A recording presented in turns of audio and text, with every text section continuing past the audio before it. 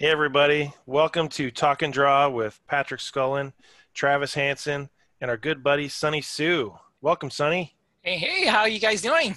Oh, we're Good, doing good. good. So we were just chatting before we started about our video game history.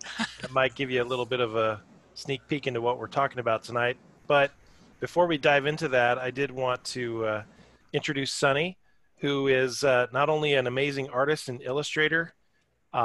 He has an extensive teaching background, and that's one of the things that we want to talk about tonight is your education in art, both formal and informal, even for students. Um, but I did want to mention, I remember when Sonny and I first met, one of the things that he was known for was having started the Pencil Mileage Club. Isn't that right, Sonny? Yes, yes. What was that all about? That was my late good friend who passed away a few years ago, Mike Williams, and that was actually his idea. And I met him in I think '96 when I first went to Fullerton, Kelsey Fullerton, for animation, and he had this idea to form a club just for the animators. And so I remember we were sitting at a Danny's and just very late night and eating and talking about it. And so we just founded a club, and mostly because we thought that, if we can get, students to go, like go to coffee shop. At the time it was just such a popular thing to do in the 90s, go and people watch and sketch, and then later on we even will pull in money and basically hire our own models. Usually these are models that already opposing working for the school, so we kind of created our own little extensions, of practice and work. And so that, and then we would go to the zoo and things like that. So that was fun. And we were there for maybe like 2 to 3 years until we both graduated and move on. But then what I guess we could have never anticipated was the Pencil Mileage Club lived on at Fullerton. In fact, even now, Fullerton is still there after 20 some odd years, and it's grown into one of the larger student organization on campus. So that's pretty neat. And Yeah. so I will always be thankful that I was part of that. So Oh, very founding cool. member, if any Fullerton students are listening, um, that's where it started. All right, so Travis, tonight we're going to do a little drawing, and we're going to draw. I'm going to let you introduce what our drawing subject is. Well, tonight we get to draw video games, like a character or something that has to do with a video game. And thinking about it, I keep thinking, going back, well, shoot, I started playing on the Atari, and then you had Activision, and I used that, and then we had the Apple IIe, and we've been talking a little bit about that. But it's basically anything with a video game. So something that's going to be fun, different, and unique. That's going to be our drawing subject for this evening, as we dig into our adventure with Sunny about, Yep. and you, because but you are a teacher as well, and me, I'm just a pain in the butt. So, so we'll start sharing the screen Good. and get things going, and let you start asking some good questions, and then we'll see where we go from there. All right? Awesome. Yeah. Fantastic. So here's the very first important question. What is your first game system? Well, mine was Apple IIe. Apple IIe. And then I had a lot of those handheld, game. And of course now, now we just play game on our phones. But back then, we had these little small handheld game that only had one game. It's totally pixelated. So those are my first early gaming experiences. Do you remember the football game where Yes. it was like 3 dots and then 2 dots and then 1 dot and then another dot, and the goal was to get across? You have the little red dots, the little, yes. That was my I can- favorite. I can hear the noise in my head from that little handheld thing. Yeah, oh, that was awesome. I think my first game system was an Atari, and we had an Intellivision. You mean your parents' first? Let's really break this down. It was your parents' first game system that they let you play. Yes, yes. But they didn't play it. I know. My dad did. See, for me, it was my late uncle. He hooked me up with all the good stuff. Oh man, I wish I had an uncle like that. I had cool uncles, but not like that. Well, so Sunny admitted that he's been playing games for 40 years. I think there's probably only one other thing he's been doing longer than that, which may be drawing. Is that right? Yeah, I would say so. Yeah, and I think when I was asked to pick the topic for tonight, I just thought gaming just makes sense because that's something that I've been doing all my life, and I would have to say that gaming, my experience of gaming, it sort of influenced my own creative adventure, and it sort of go back and forth, and so yeah, so really passionate about it, but I wouldn't say that I'm a diehard gamer or anything like that. I just enjoy it. What was your favorite game that you can remember? Your oldest old school game? Um. Beer tap. Beer tap. You mean Tapper? Tapper. Yeah. Oh, I can still hear the music in my head. That game was so fun. Tapper, that's right. For me, it was I love Dig Dug. Dig Dug is great. Oh, I love that too. That was awesome. Sorry, we're not talking about drawing right now. Now we're talking just about gaming. Yeah. Well, I think my favorite game was Contra on the NES. Oh, Contra. Oh, yeah. Oh, that's lovely. And Pitfall. Pitfall was my Activision one. Yeah. Oh, yeah, definitely. And then there was another one. It was like an alien invasion that you had to stop. And I can remember it was 3 alien bases. No, you had to destroy 3 aliens or something. And that's all you did on the screen was you destroyed these things over and over and over again. And then if you got to, you had to get to like 1,000,000 points, and then you could take a picture and send your name in. And I can remember trying for months to get there. And then I got so close, and it was like a whole family thing. It's like, so, I mean, that was when it was fun. Well, Sorry. Well, no, I was going to say I don't want to go on too many tangents, but that's one of my critiques about gaming today is that it was so much easier when you could just pop in a quarter and play for 30 seconds. Now there's so much, storylines and things that go into it that I just can't keep up. I feel like I have video game Alzheimer's. Yeah. Well, that's like Dragon's Lair. So, I mean, if you want to get to something that's art. Oh, yeah. And talk about, that whole new level of gaming, of design. I mean, Dragon's Lair is a beautifully designed game. It's very basic in its procedure. You just move you just look where the light goes, and then you hopefully are quick enough to move your control panel that direction. But man, I can remember looking at that and that being also one of the influences for fantasy for me. Mm-hmm. I agree. That game blew my mind. And then Space Ace was the next one. Yeah. Oh, that taught me who Don Bluth was. That introduced me to that entire genre. Yes. That actually, another tangent. I've tried to get every different version of Dragon's Lair I could find over the years. I've had a CD-ROM version. I've had a Xbox version. I had an iPhone version. I'm looking for the Space Ace one. I've got the CD-ROM. So, well, let me definitely dial back to our art subject today. Wait, but can I add one thing? Go ahead, Sunny. I actually really prefer games with stories. In fact, I've gotten to a point that I don't really have that much time to play games. I don't really play games that don't have stories anymore because I draw a lot of influence from very story-driven games like Skyrim, which is what I'm drawing right now, a Skyrim character, and just things like that. I think they're very immersive, and I think it really it makes me feel like I'm in a movie.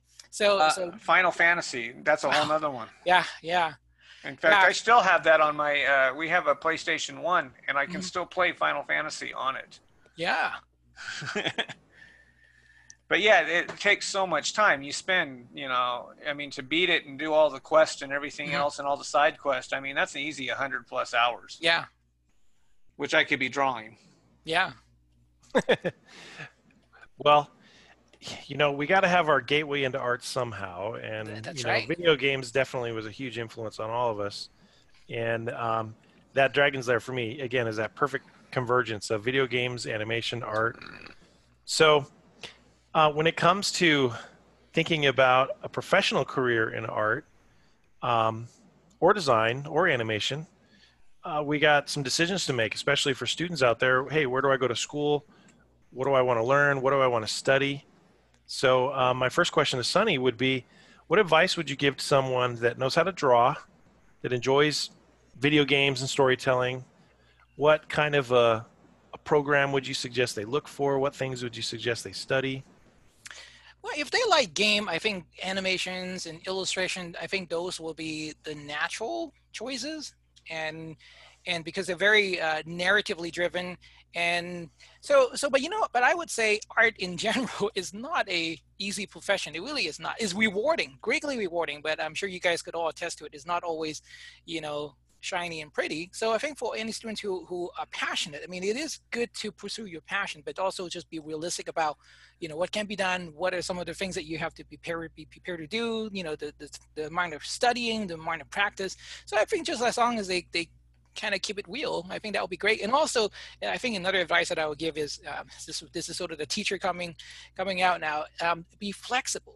Don't assume that you have this one thing in your mind, that this is that one thing that you're gonna do and you'll be doing that for the rest of your life. It might not work out that way right away. It might not work out for a while, but just be flexible. Learn new skill, and there's so many things to learn. I think having what you said, having that realistic, or try to learn to gain a realistic viewpoint of what you're getting into. I hear so many kids, they come out and the first thing they want to do is draw for Disney. Go, I'm going to work for Disney for the rest of my life, and they don't realize that every animation job for Disney is now contract. Mm-hmm. And you only work on the show that you're assigned to work on, and then you're out of a job when that show's done. Yeah.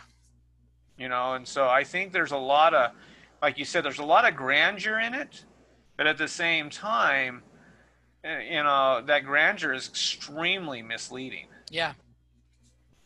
Well, and there's back to that word you said, flexibility. I think that's essential. Is whether it's being flexible in your job or in your job choices, but also just in your abilities. Being flexible is really important. How important do you think the digital tools are for artists today? I mean, we're probably preaching to the choir here. Anybody watching this? I know, right? Well, you never know. I mean, I guarantee there's probably some kid out there going, maybe I want to do this, and they love drawing traditionally, but they don't realize that our whole industry is moving digital, and it doesn't mean.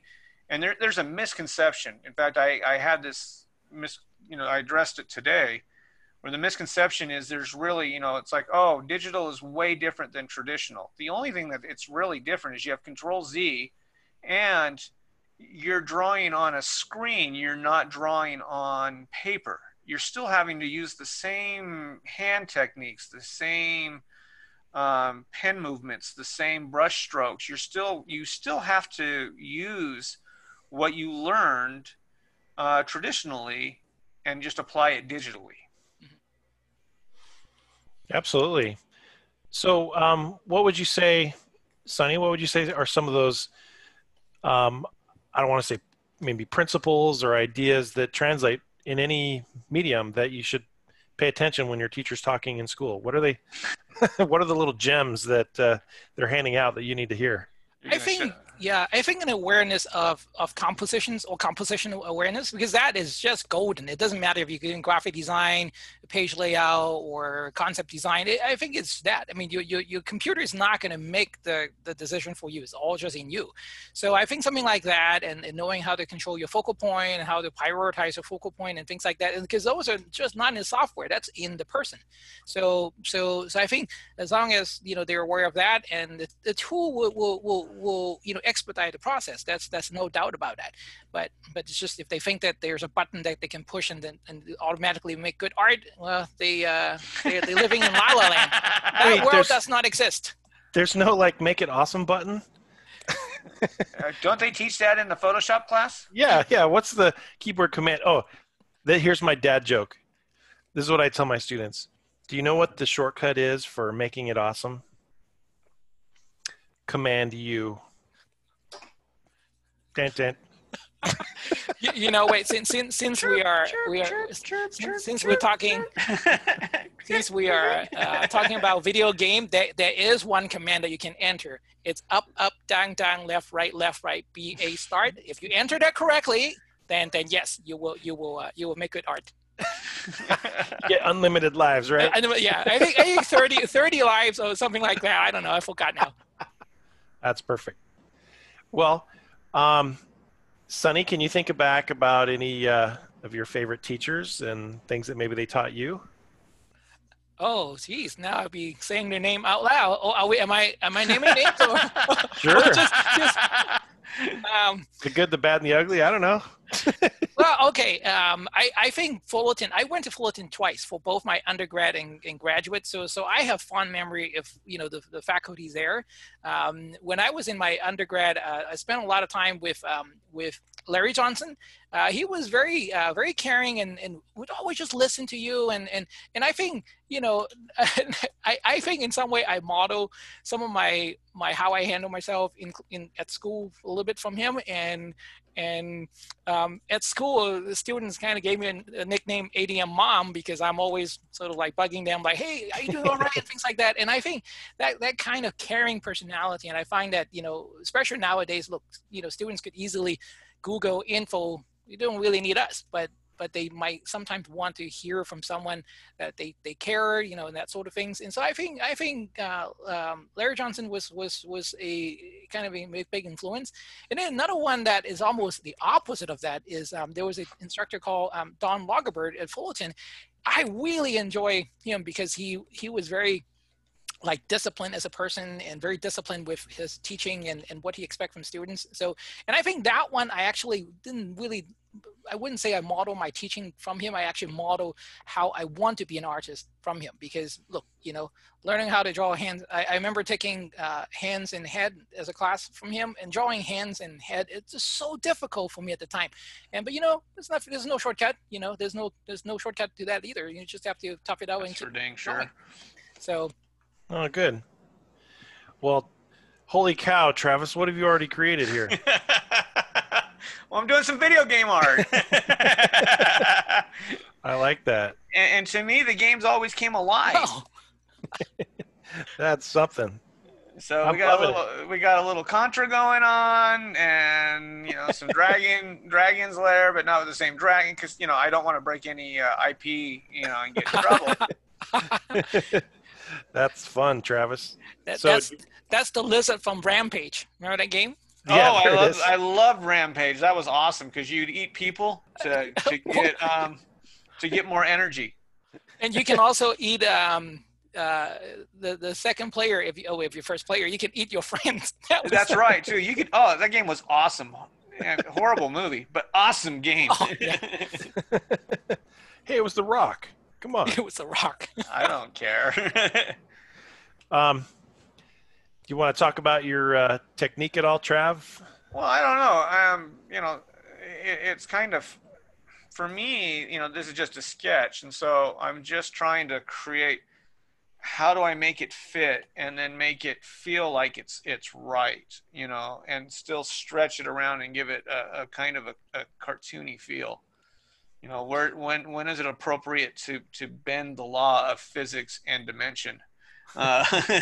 Not dementia, but to bend those laws so that you can create something that's fun and a little bit different. That's definitely something I see in your drawings. Just that dynamism, that action, that everything kind of fits. So it's fun to see that energy. Now, I mean, and to me, I mean, I get.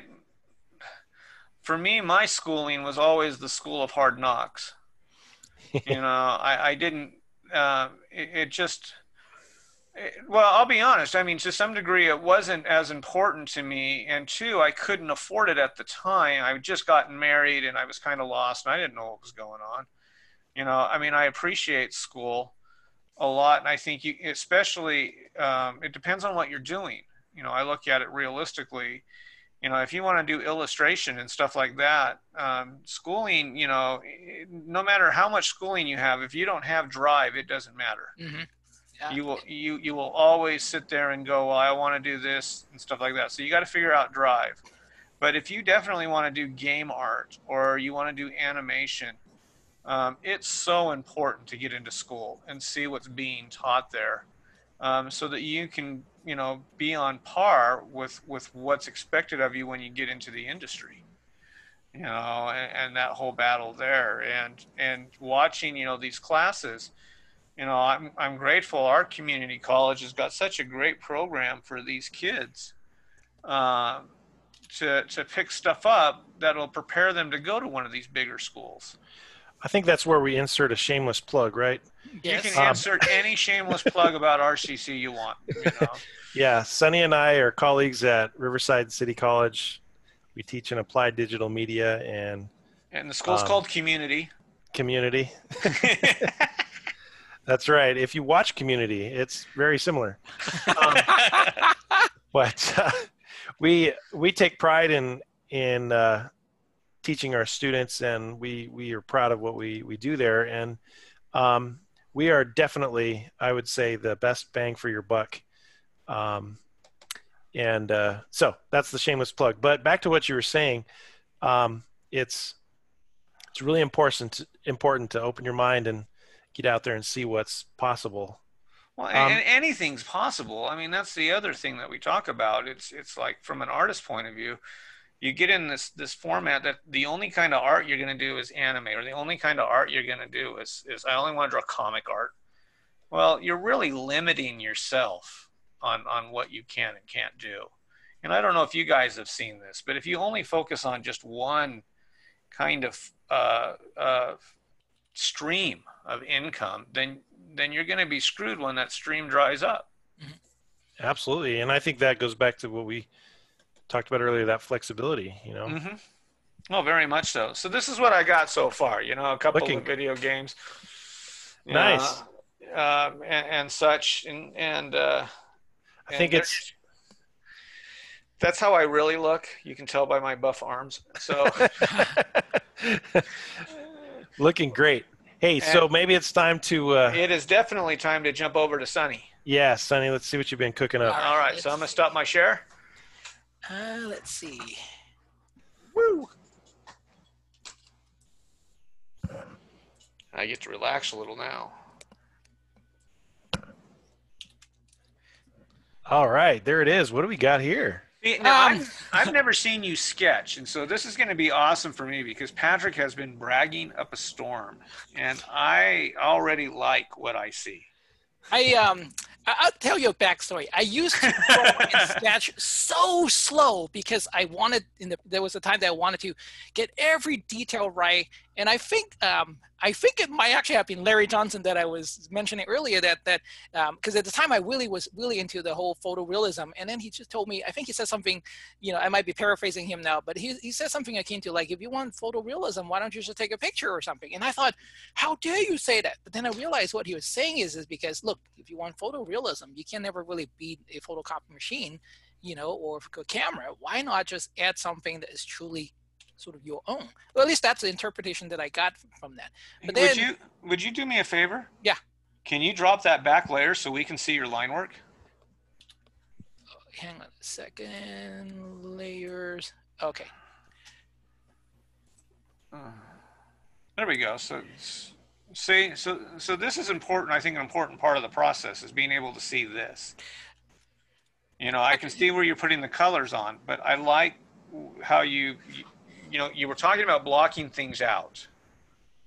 And you can see how you've blocked this out. You've got your creature coming in on the one corner, and then you got your figure down in the foreground and getting ready to pull that bow. And you've got very nice, form in that human form. So, well done on Thank you. making that arrow look correct. Yeah. Oh, I do archery, so that was just something that I know quite well what these things look like.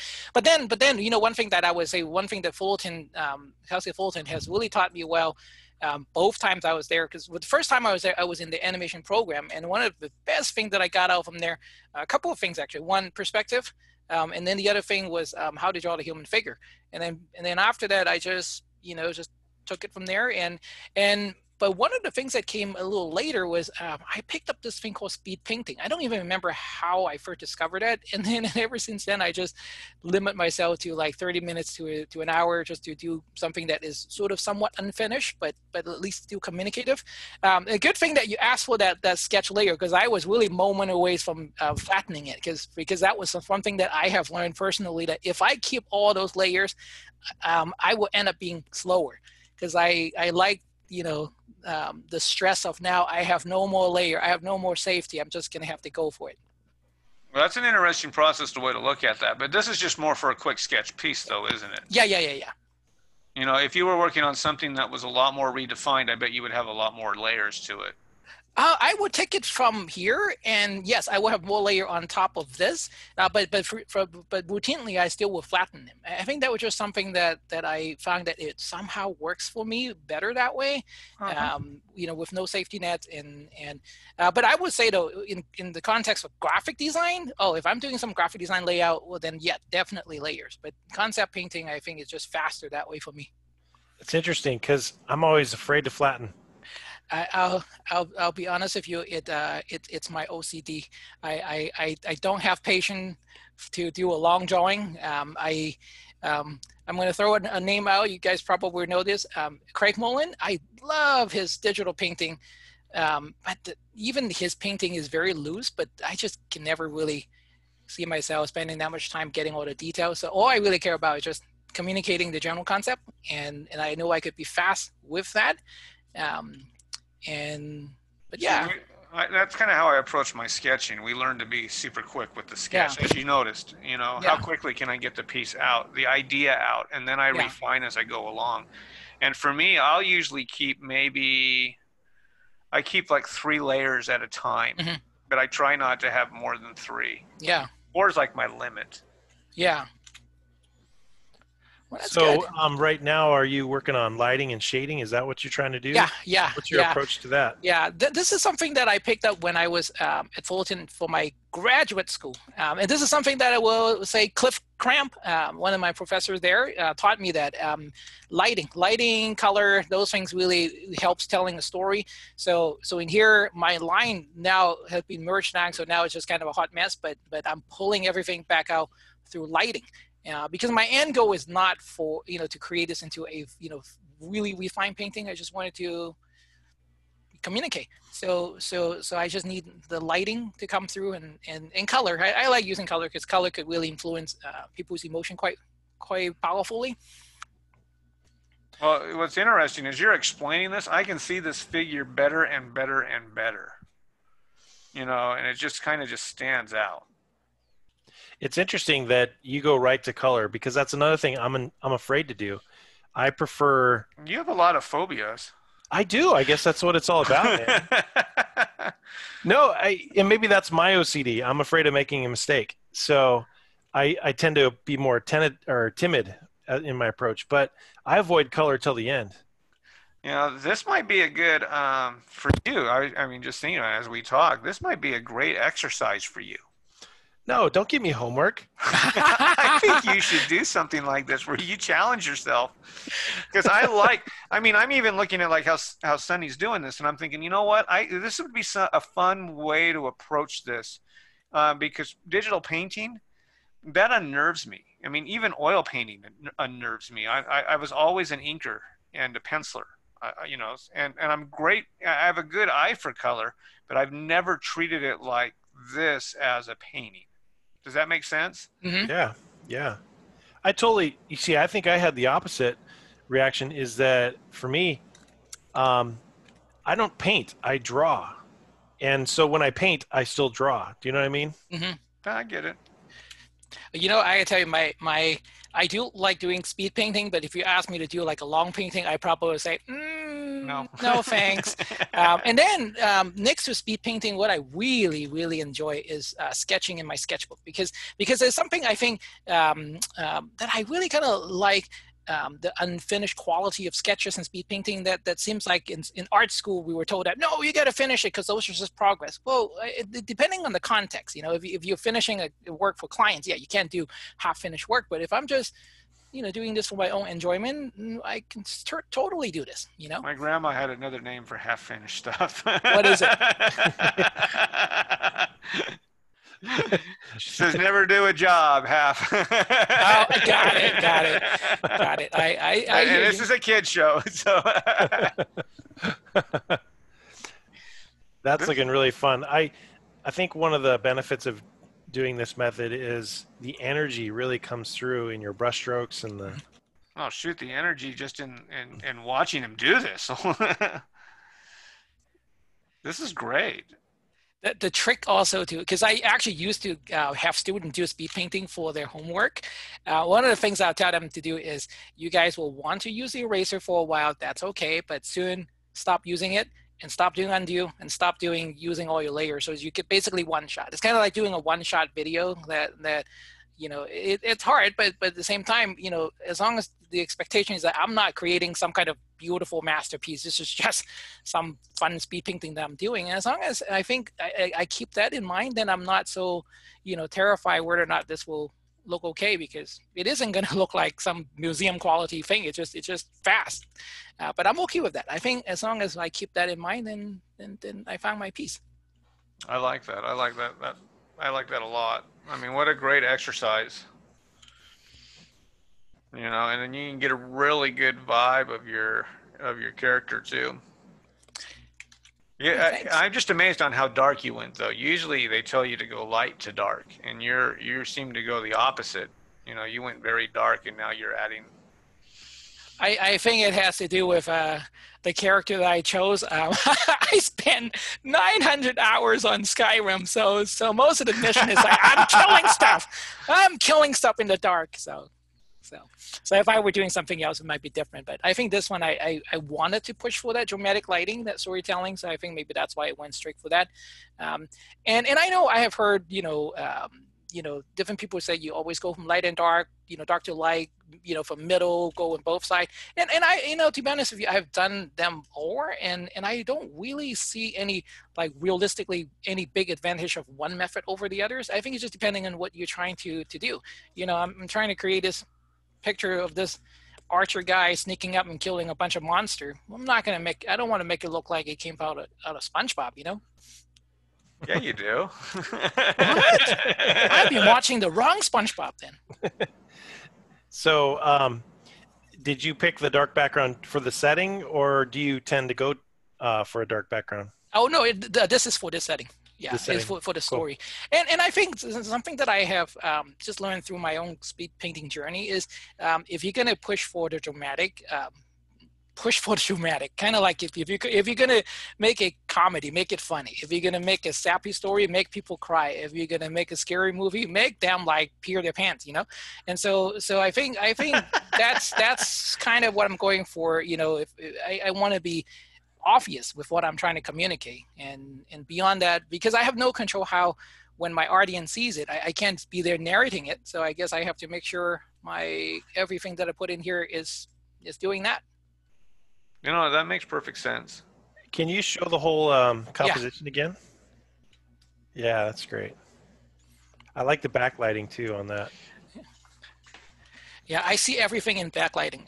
Patrick, every time I go to work and I see you, you just always backlit. Just kidding. It's the halo over my head. It's the halo, right? Of course. I don't know about that. Oh, you know what? I'm going to publicly say this. I am so glad that I'm working with you, Patrick. It's so nice to be working with you, because I never have to. You're like Superman. I don't have to question your judgment on things. And I got to tell you, I've worked long enough to know that sometimes if we work for people who are different opinions, very different opinions, and sometimes questionable one, it just makes it difficult. But with you're like Superman. I don't have to worry about. I think Patrick should give you a raise. I'm trying. I would if it was up to me. I would if it was up to me. We work for a state college, so that's out of our hands. But thank you for the compliment, Sunny. I appreciate it. It's a pleasure to work with you as well. We're the dynamic duo. See, and I don't work Superman with and you at Batman. all. Well, I was thinking, so we're just forming the Justice League here. I'll be Superman, Sunny could be Batman, and You Travis. say that I'm not Aquaman. Well, I was gonna say Wonder Woman, but maybe. Well, I do have nice hips. All right, so Is it another your question turn? for you. Yeah, sure. Okay, let me stop sharing. Is it your turn to share? Yep. Yeah, we Okay. can let Patrick Let's see show. what Yeah, I want to see what you I got. got here. All right. Prepare to be unimpressed. We're always impressed. Here we go. Let's see if it pops up here. So, when I was thinking about video games when we started this, I was trying to think my favorite game that I probably played the most when I had my NES was Ninja Gaiden. Oh, that game was fun. Hey, do you remember there was a ninja game for it wasn't the Apple IIe, it was the next version or the PC where you could kick or fight one person at a time, and then you worked your way all the way to the end to save this girl. Kung Fu. Yes, and then you could go in, and then she would, if you went in like you were gonna attack her, she would kill you. Oh no, that's Karateka. Karateka. That was Yeah. my favorite game. Oh no, I've played that game a lot on the Apple IIe, and I gotta tell you, this is before the internet, so there's no way I can search how do you get that girl not to kick you? No, And- it was set up in the game that she would kill you every time Exactly. if you were aggressive. Yeah, and I guess I didn't know. I guess I never knew the true ending until much later because I would always getting killed by her one kick. So that was no fun. So, and I always thought, if she could kill you in one kick and you defeated the whole army, why didn't she just leave? Yeah, exactly. Why does she need saving? I don't think I ever saw that game. Oh, no, I know you did. If you go back, and I guarantee that you've probably seen a version of it. Maybe so. So what's your approach here? What are we doing? Well, I was just trying to come up with a dynamic pose, trying to figure out, okay, what looks aggressive but still kind of sneaky. When I start, I do the kind of the rough, trying to find where the character's posture is and stuff. And right now what I'm trying to do is start adding details, like I put in the arrow quiver and stuff, and I guess I don't have a bow on there, so I got to figure out where to put his bow, but See, you need a bow. got to figure that out here too, but Now, is it going to be a compound bow, or is it going to be just a simple cheap bow? it's going to be just whatever fits right here in this little spot. So he's shooting a midget bull. Yeah. It's what I like about the contrast between our three drawings so far is, it's always fun to see yours, Travis. It's like setting an entire little cartoon adventure, and then Sunny, yours is like this dramatic scene from this showdown. And for me, I just kind of want to do a little character study of this particular I like the character study. I think that Yeah. works good. Yeah. Ninja Gaiden guy. Speaking of art and stuff, what always bothered me is back in our day, the game box artwork was always like a tease, right? You'd get this beautiful illustration on the Yeah. cover of that Atari box, and you're like, I get to play Ninja Gaiden or whatever. And then you plug in the game, and it's these crappy 8-bit, Yeah. Yeah. that as a kid, I remember being so disappointed that the artwork never matched the gameplay. You mean And like on the old Atari boxes? Yes. And those now, were worse. And now, obviously, the gameplay is better than, it's better than real life. It's so artistic. So I think the kids today are spoiled that their artwork matches the game. Yeah. Actually, there's still some of that what we experience is still it's still prevalent in today's gaming experiences, because usually trailer or the introduction to a game is sometimes it's not matching to the actual gameplay. Well, you look That's at true. Final Fantasy IX. I mean, that had some incredible artwork to it, Yeah. and the gameplay was great too. But man, those cutscenes were amazing. Yeah. And I mean, I've gone back. My kids have played it a couple of times, and I'll just sit there just to watch the cutscenes. Yeah. I'm going, wow, that's just amazing.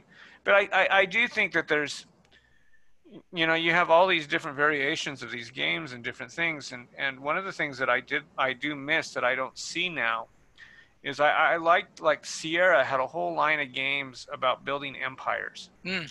You could build Rome, you could build Olympus, you could build the Chinese Empire, and it was all based on history and such. And you don't see those games anymore.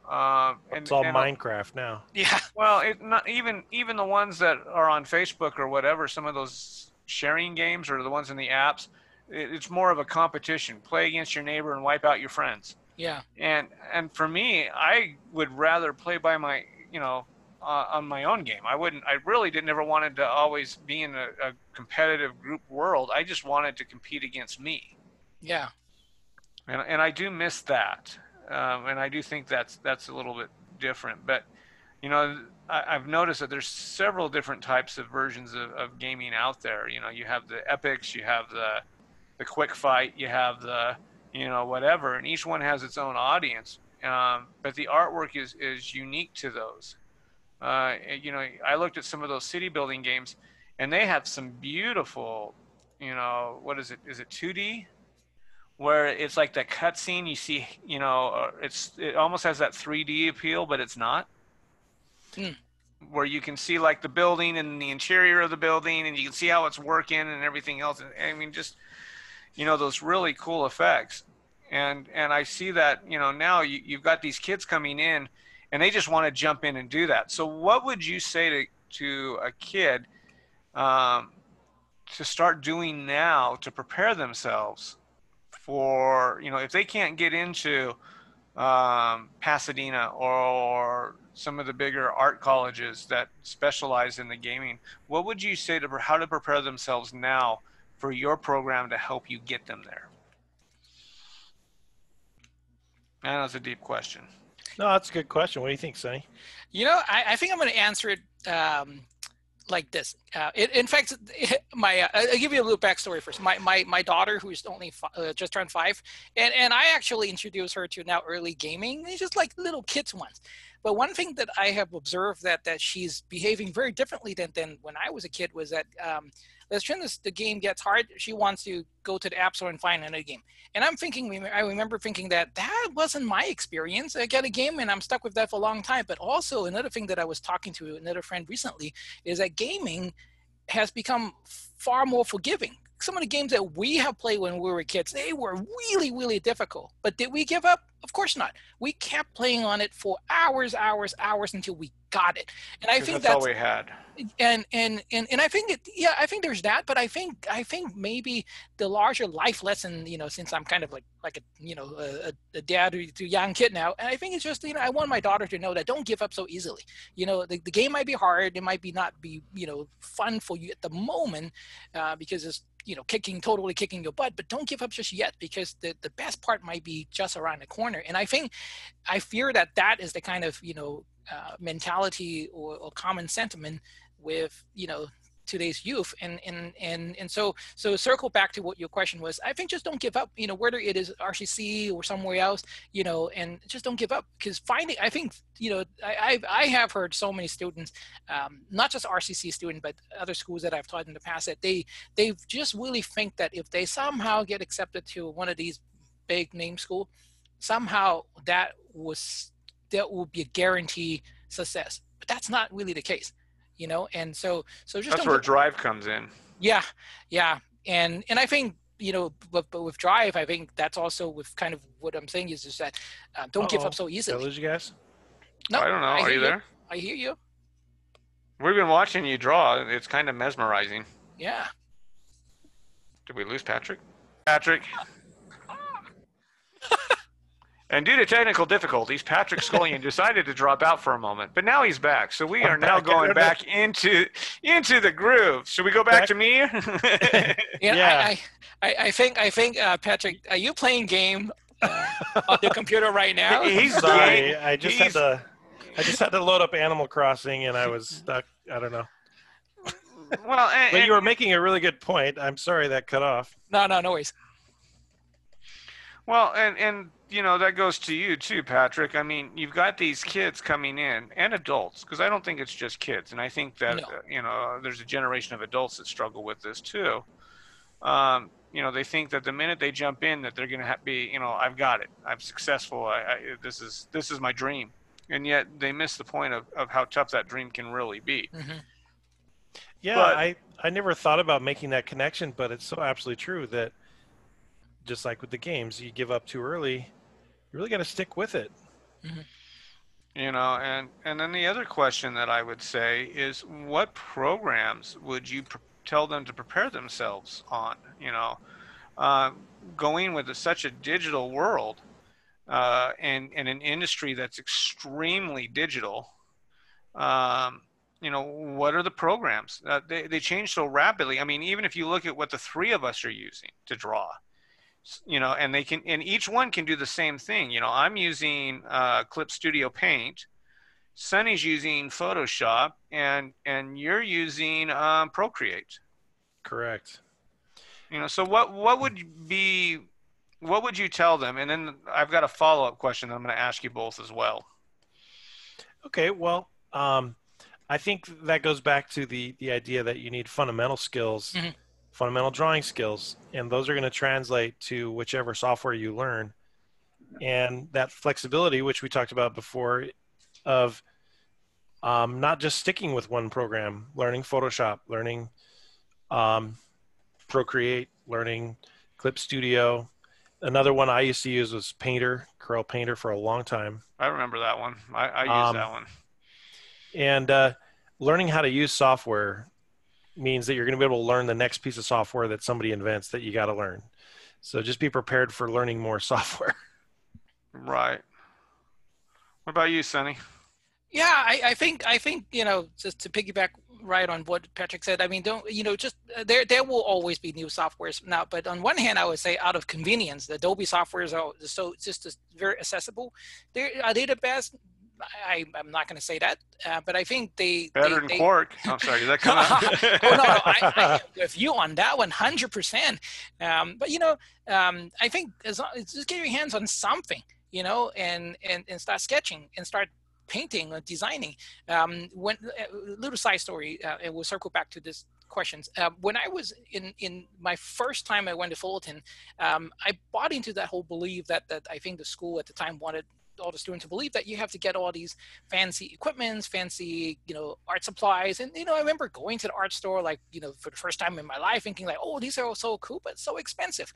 You know what I ended up doing most of the time when I was in graduate school, when it comes to sketching?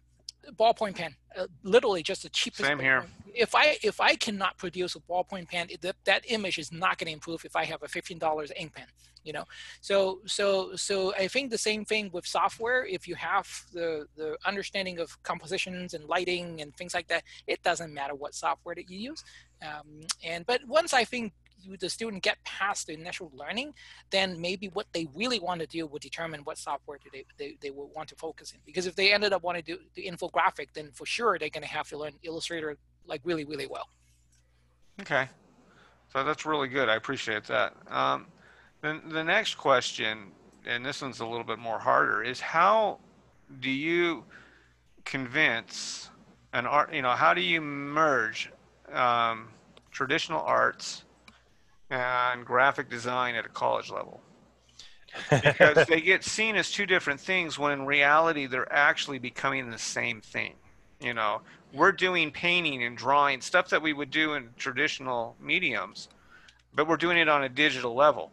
And while a traditional medium seems to be, you know, you'll get paid more on if you can illustrate digitally, you get paid far more sometimes than you can do traditionally. True. Yeah. I think that question can go a variety of ways, just in the sense of where are people hiring anyways? Where are the job opportunities?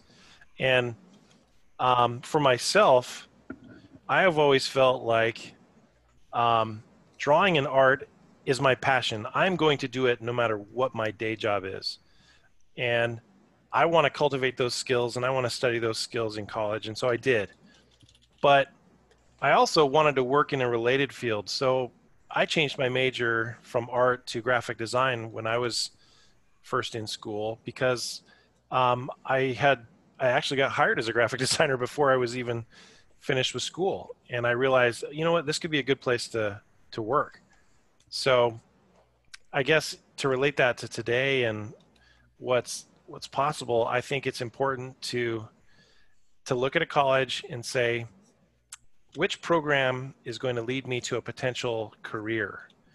And while I want to build skills and I want to take my artistic courses, I do want to focus on a certificate or a degree that has a career attached to it. Okay. So my next question would be is how important would you say to some of these kids to encourage them to get into not just taking digital painting, but to take a traditional painting class as well? I mean, do you think that there's a value in both sets of courses being offered in a college level, or do you think that eventually they're just going to kind of fade out? What would you say, Sunny? I think, all skills are inherently good because depending on how you use it. Like personally, one of my hobbies is woodworking. Can I merge woodworking with what I do, professional in teaching? Maybe not directly, but maybe indirectly there are lessons that I can learn from that. So, and I think, going back to your questions, could traditional art still be useful? I think so, because from my observations, students or designers, generally speaking, graphic designers who have some kind of, fine art capability, or just, I wouldn't, what, maybe I should rephrase it. I wouldn't call it fine art capability. I just will call it traditional art capability. If they have good understanding of composition perspective, maybe some understanding of how, figure drawing, proportion and things like that. I think they will help no matter what. Definitely a color, theory. Yeah. You get a lot of color theory in that as well. And that's where I'm saying, I would love to see, and I know you guys struggle with this, how do you combine both groups so that, the student will benefit from both? Because you're definitely going to have illustrators coming in and be told, well, don't take any graphics classes. And you go, wait a second, you guys got to need to take these graphic classes because you're going to need both sets to get you to where you need you're going to need both skill sets.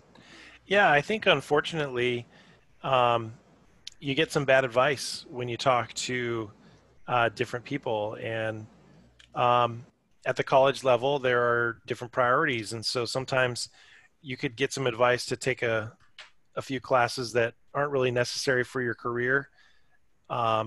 Or vice versa. And your question, I think, kind of speaks to a little bit of I don't want to say there's a wall, but sometimes there's a division on a college campus between the art classes and the design classes. For me personally, there's never been a wall. I live in both worlds.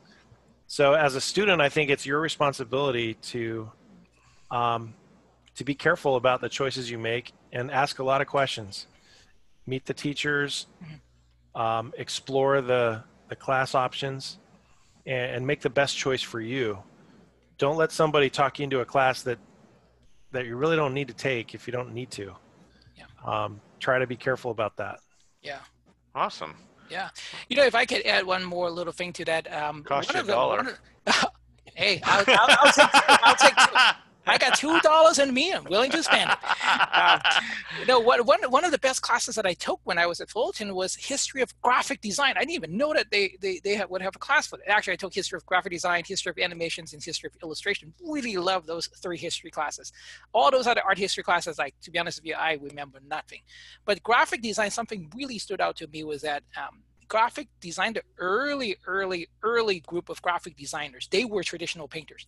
They were just traditional painters who were, at the time, they had the opportunity to cross over to do commercial work and eventually become more graphic design like, but they actually, graphic designer and traditional painter, they once share a common heritage. So for me nowadays to witness what Patrick was alluding to, this division, I'm going to maybe even go as far as saying that this unnecessary school politics, it's silly. It really is silly, I agree with you. I'm not arguing with you on that one.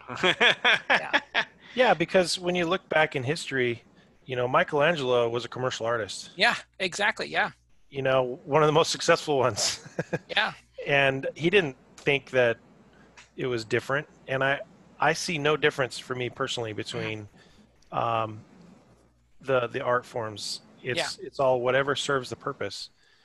But don't be afraid of looking into graphic design, commercial art, photography, uh, film and video, animation. Yeah. You know, they're all career opportunities in those Yeah. different areas. Yeah. Well, and what's neat is they're all connected to each other. Yeah. Yeah. You know. All righty. Well, this is what I've got so far.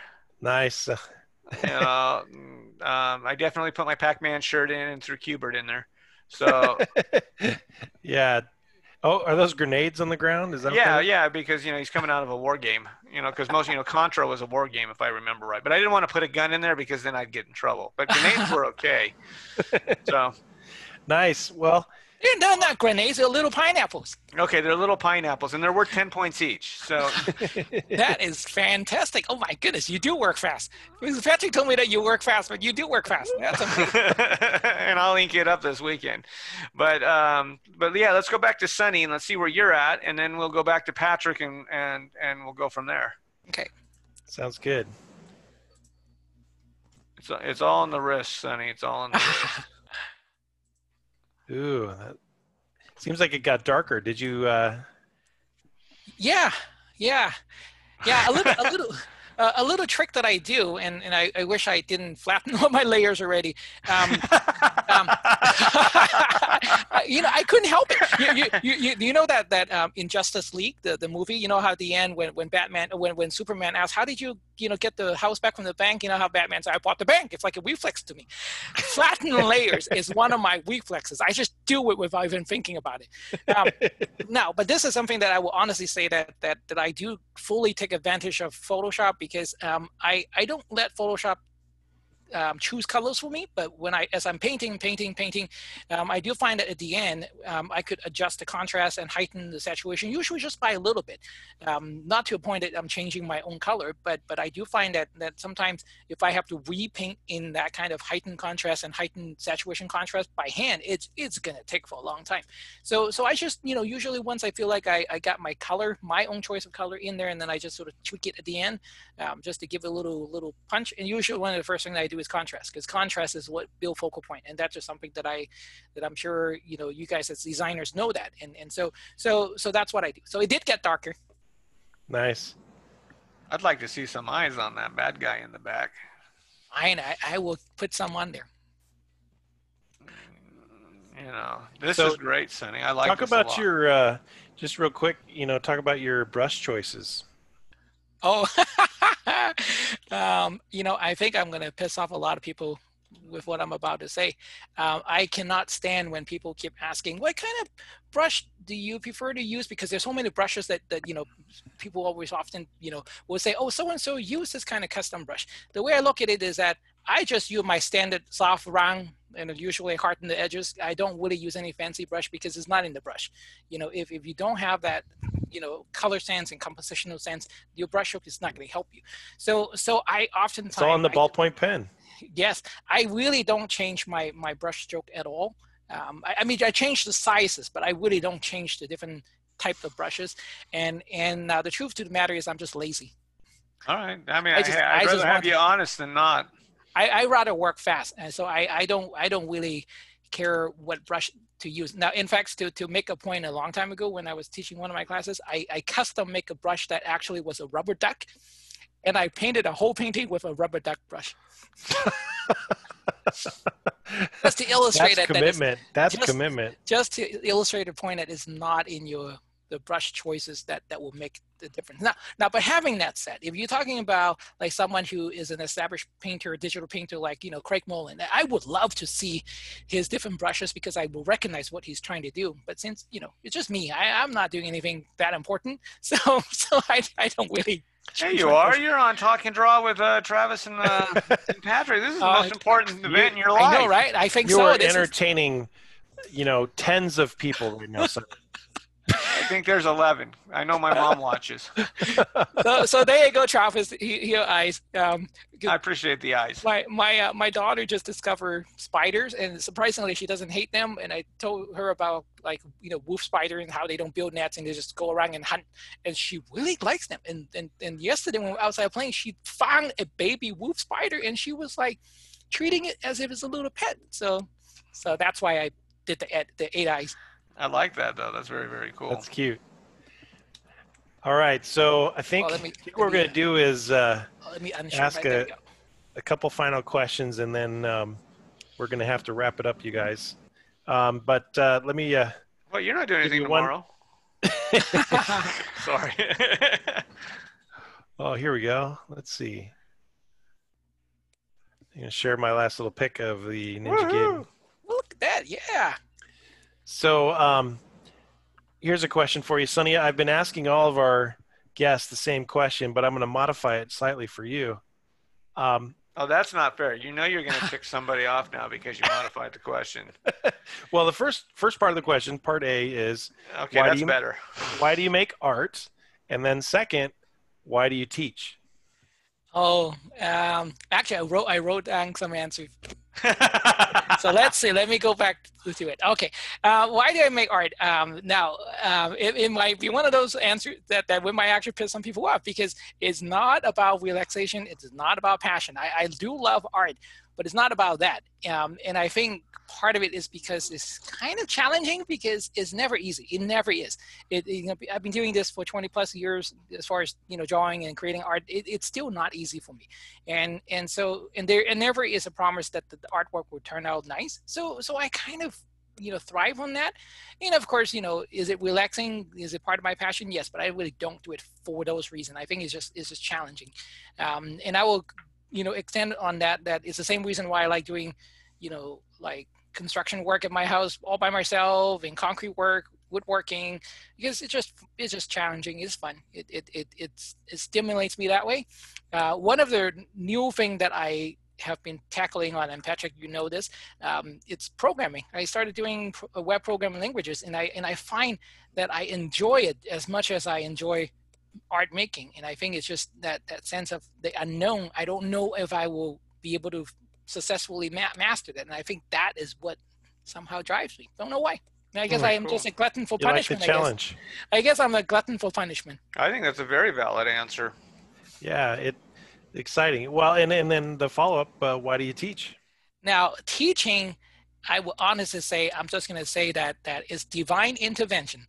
I'm honestly that is what I'm going to say, because that was. So you're saying God has a sense of humor? I know it. Why me? My goodness, why me? That makes no sense. And I think because I like to plan things out. I make notes on my note. This is how bad it is. But this teaching just was never part of the plan, but I am forever grateful, because it gives me a sense of purpose, and so yeah, and I really enjoy working with students, and even kind of what I was saying earlier, that when students of RCC started like jokingly calling me the ADM mom, and I went home and told my wife, and she said, yeah, you totally are the ADM mom, because you that's what you do. You like to take care of people, and sometimes you get your nose in someone else's business. So I guess that's maybe a different kind of a quality, but I just, why do I teach? Because, I feel like that's my purpose. And I hope I will get to do that for a bit longer. Yeah, me too. Cause I need your help. And our students love you. I got your back. I got your back. Well, how about you, Travis? Why do you like to mentor and teach? I don't. No. That's I think of it. Okay, it's kind of twofold. First of all, years ago, someone took the time to teach me and not charge me. Mm. And the only thing that they told me was that I was to pass it on. Oh. And I've taken that to heart, and I have found that by willing to pass it on, you find people that some take it, but others don't. But then there's a group of them that just do it, and watching them succeed and being a part of that success is kind of intoxicating. Yeah. And over the years, I've got two or three that I know that are publishing their own works. They're just doing it. And each one of them started when they were 14, and they'd come up to my booth and just chat and just ask me questions, and then we would talk, and they would open up their portfolios and we would go through it. And the next time they came, I noticed they started doing the things that we discussed. And so that would be, I think, the key. Why do I mentor? And I leave it with them too. I'm very direct. I said, I'll tell you anything you want to know. I'll give you any bit of advice. I'll give you my contacts. I have nothing to hide artistically at all whatsoever, on the same condition that when someone comes and asks you for a piece of advice or help, that you give it to them with no expectations in return. And I find that to be highly rewarding. At the same time, we've joked about teaching. I don't know if I could do it. Just to be honest, it's something that I don't know if I could do. I think that the course would be right, but I am so hard on myself as a creator. It's like, well, I don't think people are going to learn from me. Does that make sense? Or people will go, Sure. oh, he does it the wrong way. It's not the quote right way, and that kind of eats at me. Sure. And that's kind of why I don't really pursue a teaching career, but I will always mentor, always. Anytime that I'm asked a question, regardless of how old you are or whatever, just because someone did that to me, and I have found that to be the most incredible thing. Pass it on to these artists, because they hear it from everybody that it's the toughest profession in the world, which it is. And they hear that, oh, you're not good enough, or don't do it, or you can't make a living. Well, I find that to be crap. My thing is, yeah, you can make a living at it, but it comes back to that drive that we talked about, Sunny, and the importance of willing to, constantly step up your game. Watching you tonight, that helped me step up my game a little bit, because I'm thinking, wow, I'd love to be able to digitally paint, in some degree. When we talked with Chad Fry last week and hearing his story, same thing. It was amazing to see what he went through, or Eddie, or some of these other people, and how they motivate themselves to keep going. And I think that's for me is just super important. That mentorship and being willing to share. We got nothing to hide. So. Well said. Yeah. Well said. I wish I had a noble answer for why I teach. That's not noble, because I'm not teaching. I'm just giving advice. You get to teach. I gotta say, I never wanted to be a teacher. Never was in my plan either. Just kind of happened that way, and I'm so glad it did. I did not know that I needed this in my life, and I'm glad it's here. Because there really is something cool about being able to watch students develop their talents and pursue their ideas and build their skills. I've always approached it from the perspective of what did I want to learn, or what would I want to learn if were I in their position? And I certainly don't think I have the answers. Well, let me ask you a question. I know I don't. I mean, both of you. I had an art teacher years ago in high school. It was the only time I took art was my senior year. And she made a comment years later. I ran into her, and she said that her greatest joy was seeing 10 of her students succeed in different fields of art.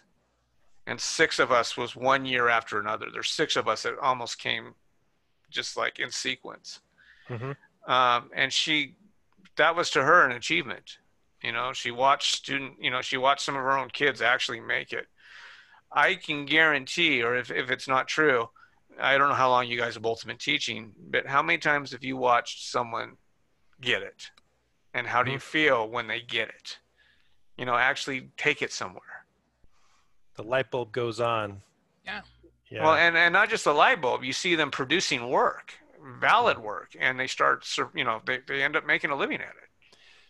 Well, I don't know about Sunny, but I feel responsible for every person that sits in my class, and I think about, I don't want to waste their time. I don't want to, I don't want to give them bad advice. I don't want to direct them in the wrong way, because I care about what they do with what they get. And it's very gratifying to see it when a student succeeds. At the same time, life is tough, and sometimes there are challenges that come along, and the best thing you can teach is how to roll with the punches. Yeah. How to deal with it. I don't know. What do you think, Sonny? I think I don't think I keep track of actual numbers or how many times that I feel like happy for a student, but I think, like, as I'm sitting here listening to Travis's questions and Patrick's answer, the first thing that came to mind, and I'm sure this person probably will be watching this, Phoebe. She's one of our recent graduate, and I remember, she's still there, but she practically finished our program. And one of the things that I noticed early on is that she's really good at both in designing and also doing commercial printing. And I always thought that I think she could be quite successful, like running her own printing business rather than pursuing the designer part. It's not that because she's not a good designer, but I just sort of see that there's something there that she uniquely has that other student might still be sort of searching for and developing. And to fast forward this story, at the beginning of this pandemic, I kept telling her that, hey, you need to start making masks. I mean, that's a golden opportunity. And I think she did. She ended up, designing, producing, making masks, and selling them. And it's a small operation, but she took that on and utilized what she has learned from our department, and actually really utilizing it. And I think, whether that is considered a big success, small success, to me it's still a success. It's still a successful story that she's taking what she has learned and actually practically applying it and actually getting, being able to put food on the table. And I think that, to me, is the most wonderful thing. Yes. Awesome. Thank you. Hey guys, this has been really enlightening. Got emotional near the end. Yeah, man. Travis, you almost made me tear up there. My friend, I just, it's there's a purpose in all things, and I believe that this is meant to be, and we've had a good conversation that hopefully might help and enlighten somebody that's listening. Yeah. So with that, I think we're gonna wrap up and say thank you for your time, and love seeing your artwork, and we're gonna catch up again later. So yeah, thanks for listening, everybody. This has been a nice little visit into our studios and into our minds. So take care, everybody. Live long and prosper.